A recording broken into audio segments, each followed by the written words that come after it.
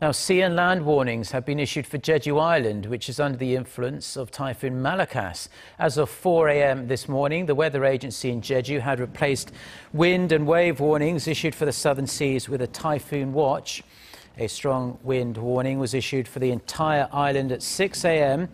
in addition to a high seas watch previously issued for coastal waters and heavy rain warnings for parts of the island. Now, Typhoon Malakas is travelling at 19 kilometres per hour and was moving northward about 500 kilometres south of the Seogwipo coastline earlier today.